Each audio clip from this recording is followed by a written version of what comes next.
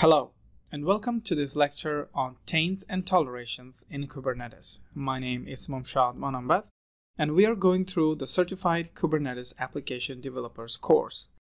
In this lecture, we will discuss about the pod-to-node relationship and how you can restrict what pods are placed on what nodes.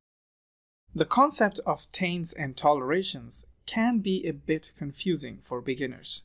So we will try to understand what they are using an analogy of a bug approaching a person.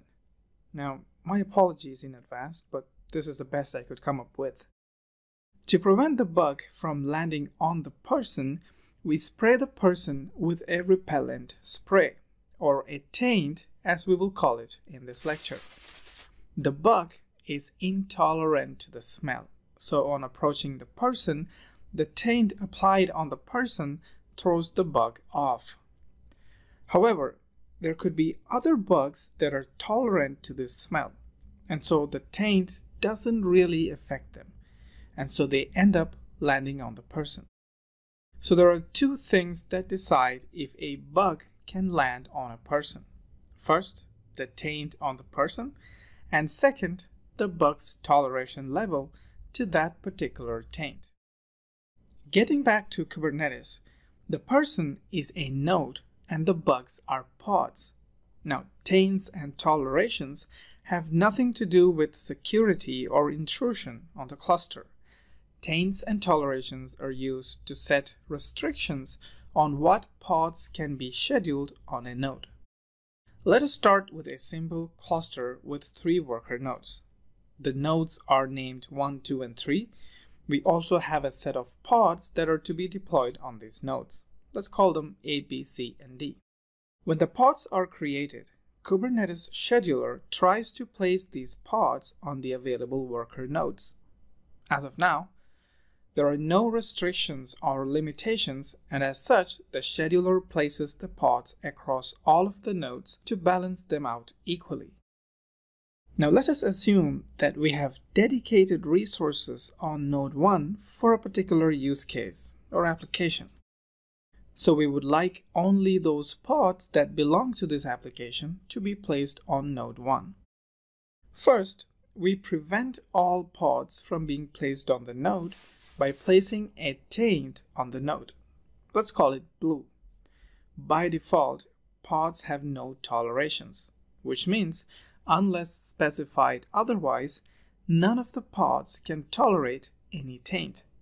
So in this case, none of the pods can be placed on node 1 as none of them can tolerate the taint blue. This solves half of our requirement. No unwanted pods are going to be placed on this node. The other half is to enable certain pods to be placed on this node. For this, we must specify which pods are tolerant to this particular taint. In our case, we would like to allow only pod D to be placed on this node. So we add a toleration to pod D. Pod D is now tolerant to blue.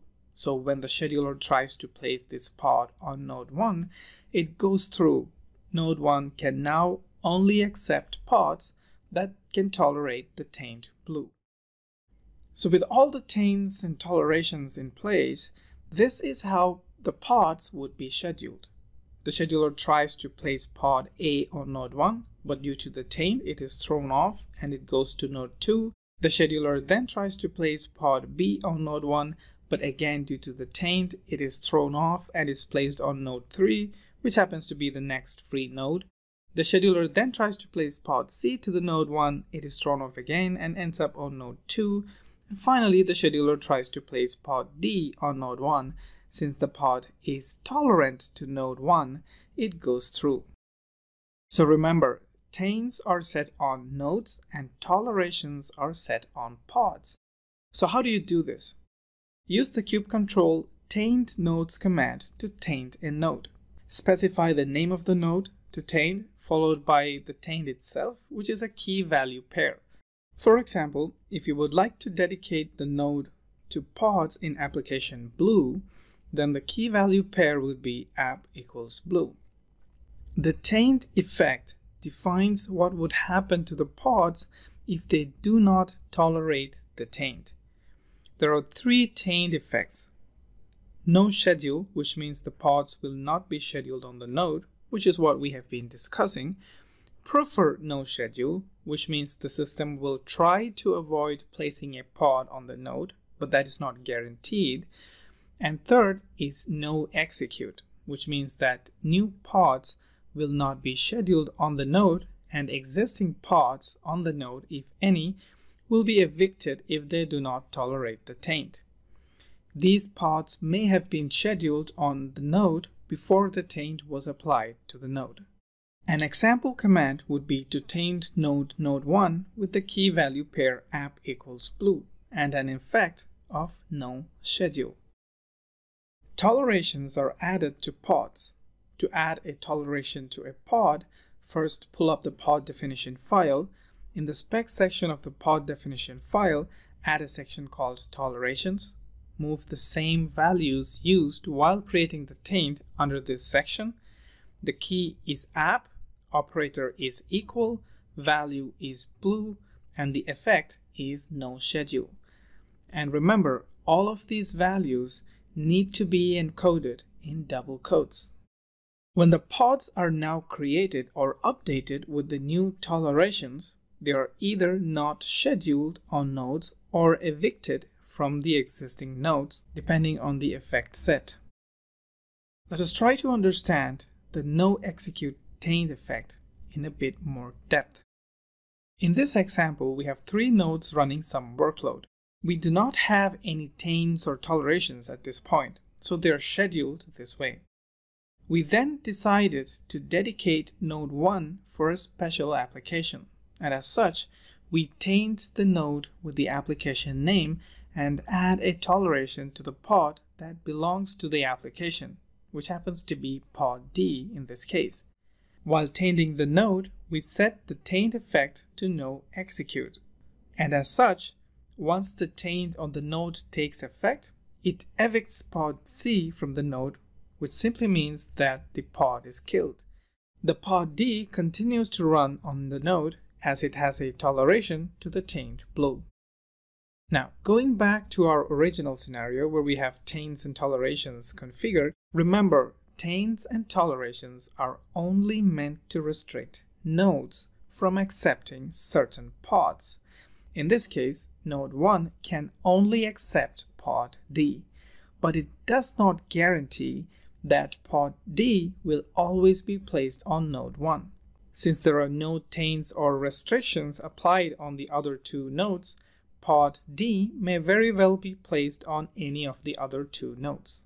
So remember, taints and tolerations does not tell the pod to go to a particular node. Instead, it tells the node to only accept pods with certain tolerations. If your requirement is to restrict a pod to certain nodes, it is achieved through another concept called as node affinity, which we will discuss in the next lecture. Finally, while we are on this topic, let us also take a look at an interesting fact. So far, we have only been referring to the worker nodes, but we also have master nodes in the cluster, which is technically just another node that has all the capabilities of hosting a pod, plus it runs all the management software. Now, I'm not sure if you noticed, the scheduler does not schedule any pods on the master node.